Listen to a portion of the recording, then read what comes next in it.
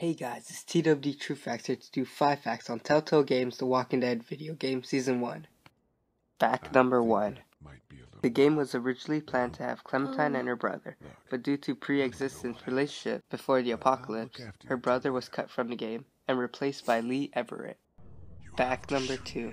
Clementine almost got cut from the game. This was because Telltale was concerned that the players wouldn't care about her. Well, I wonder if they're still concerned. Fact number 3.